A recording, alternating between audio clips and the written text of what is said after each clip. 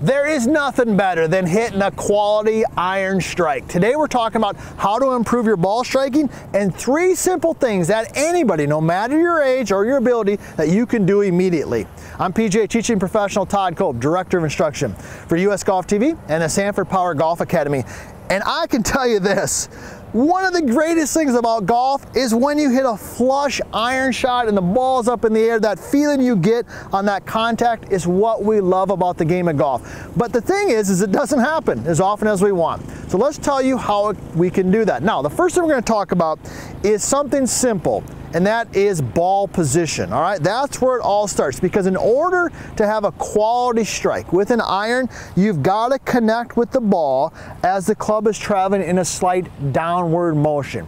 It's what we call the low point, meaning where the club reaches its lowest point in its motion. All right, so what we call the low point. So the first thing is ball position. Now with an iron, here's where I want you to position the ball. I want the ball to be positioned typically off the logo, like on a shirt, somewhere between the logo and the buttons on your shirt. Now, how do you do this? Well, what I like to tell my students is to take your feet, put them together like so, put the ball right in the center. Now, I've got a 7-iron.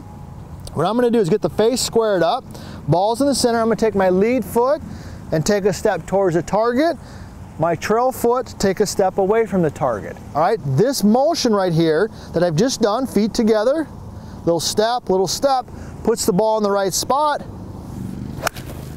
Boom, go ahead and swing it, and there it is. Now, a lot of golfers, they just make the mistake of the ball's in the wrong spot, typically too far forward. So they get set in here, and the ball's way out here in front.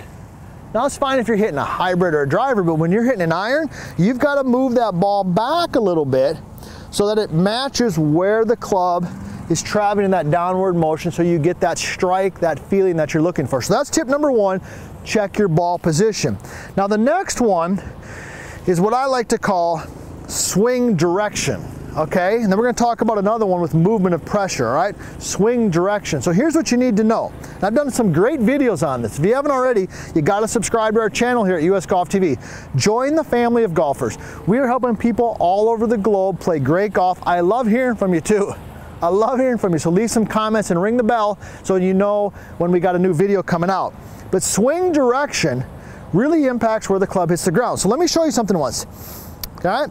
I do this in chipping a lot. We've got some wonderful videos on chipping. If you struggle with your chipping, check those out. But when I swing the club straight back and straight through, like this, okay, you can kind of see where it hits the ground, right? Kind of right in the middle of my feet, right? But as I start to swing the club inside, notice where that club hits the ground.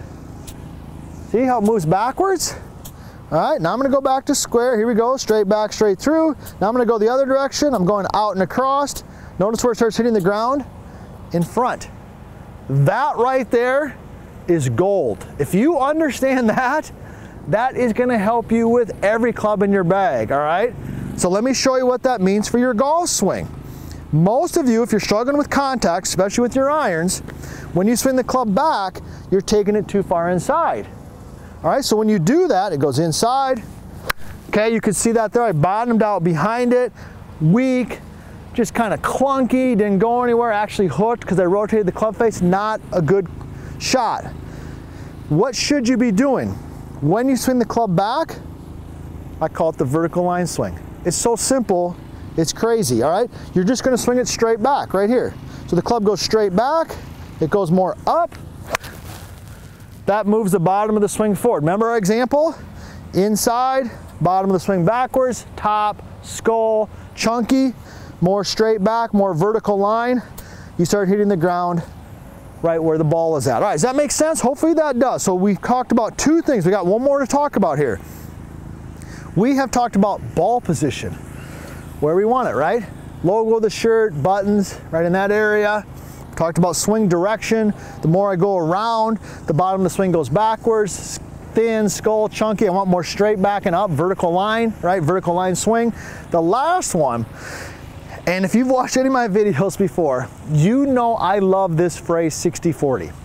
And sometimes I get criticized for it. That's okay. because sometimes people just don't understand what we're talking about.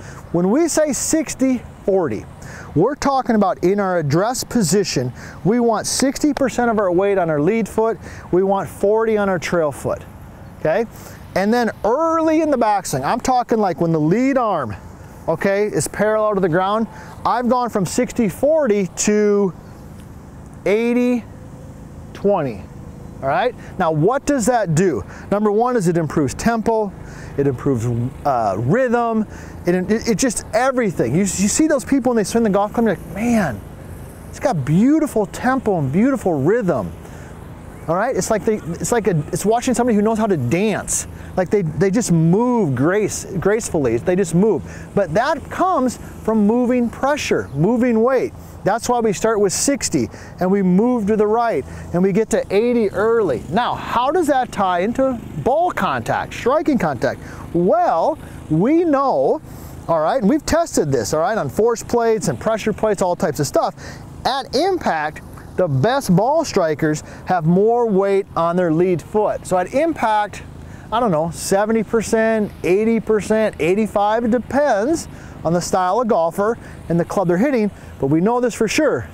There's more weight, pressure on the lead foot. Now what happens? Watch this. When I have my weight go on my lead foot, watch the club.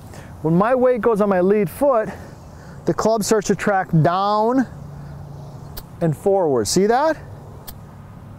When my weight stays on my back foot, the bottom of the swing moves back and the club goes this way. Okay, so with that pressure, you're going to start 60-40, you're going to push it, you're going to rotate, and then you're going to start going forward. And we dive into all this in details on drills and how to do it in our vertical line swing system. So here we go, let me hit a shot. I'm going to start 60-40, I'm going to move early to the right, and then I'm going to move back to the left, that rhythm, that flow. Oh yeah, best one of the day right there. Best one of the day. So good contact with the ball, that's why we love the game. It's one of the reasons we love the game. Multiple things can impact that. Ball position, swing direction, pressure movement. These three things right here are going to help you improve your ball contact.